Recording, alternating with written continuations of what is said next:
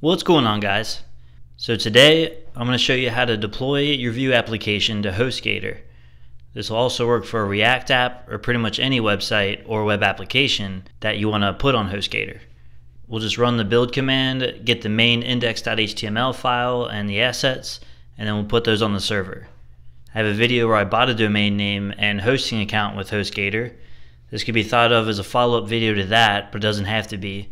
I'll put a link to that in the description in case you want to check that out. I also have a video where we build this entire site and then deploy it to Netlify.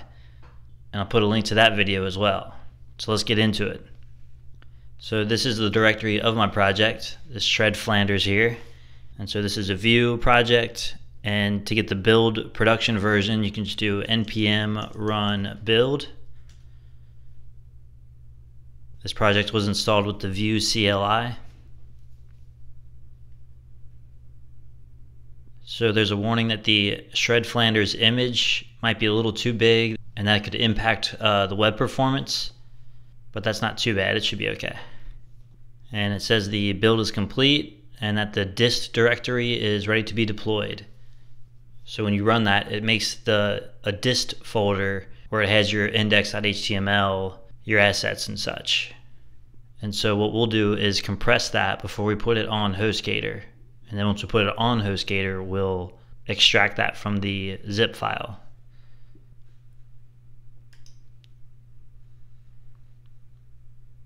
So I'll go to my code, go to our project, which is Shred Flanders, and we see this dist folder. So if you click in there, we see the index.html, everything we need. So I will compress this, and then that's what we'll put on HostGator. So if you log into HostGator, this is what you'll see. You can go to your file manager here, and then your public HTML. This is where your site will live. So this is a current old project that I had, which I will remove.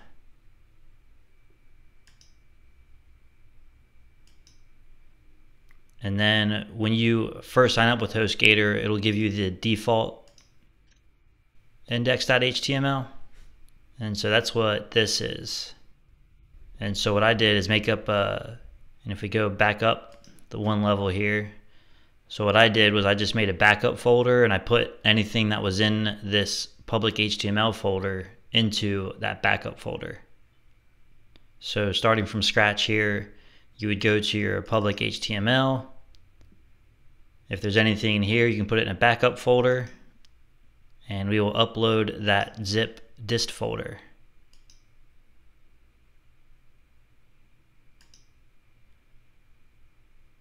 Let's go to our project.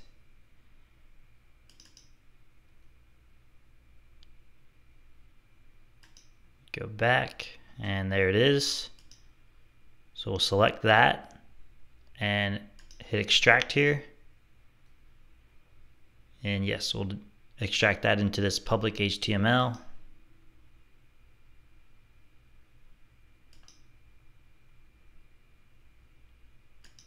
And so this one we can remove, delete that and confirm.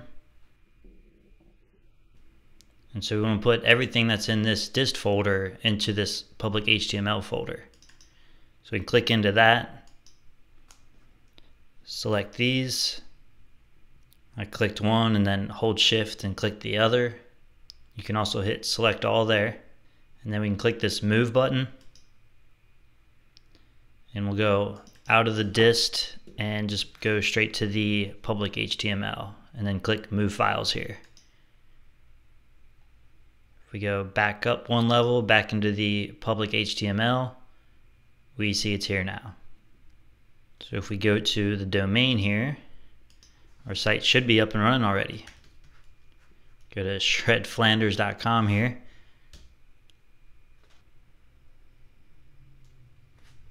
And this is still the old app that I had up, so I may have to clear the cache. So I'll do Option Shift J, bring up the console, and then I'll right click on this reload button, hit empty cache and hard reload. And there it is. Oh yeah. So you may have an issue with React or Vue when you click to a different page. It'll take you there, but if you hit reload, you'll have an issue because now it tries to actually load shredflanders.com/contact. And really, with the Vue or React app, you're just on the index.html file, essentially on the home page, and then everything else are just pages loaded up through JavaScript. And so you have to go to your htaccess file on your server and put in a little snippet of code that makes sure that it always serves up the index.html folder. So in here we do not see our htaccess file, and it may or may not be here because it's a hidden file. So you can go to settings here and then show hidden files, which are dot files. Any files with a dot in front of it is a hidden file. So we can click to show those and hit save, and now we see it. And if you still don't see it, you can just create a file. Just click new file and then .htaccess. I always double click it and it just downloads it. So you want to click once to select it, and then you can hit edit here. So there's a couple things that I'm going to put in here. The first snippet of code is because we want it to always direct to the HTTPS version instead of HTTP, so it always serves up the secure version. And the other one was the original issue that I was referring to, and this happens when you use the Vue router with history mode. And we want to make sure that it always serves up the index.html file.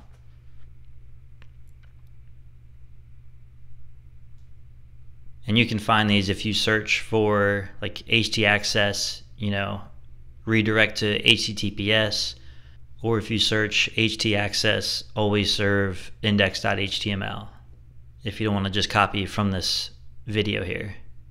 So we'll go to save changes, and now I'll go back to the original home page, and then I'll go back to the contact page and I'll hit reload, and there we go. And that is how you put your website on HostGator. Hope that helps you out, and thank you very much for watching. I will catch you in the next one.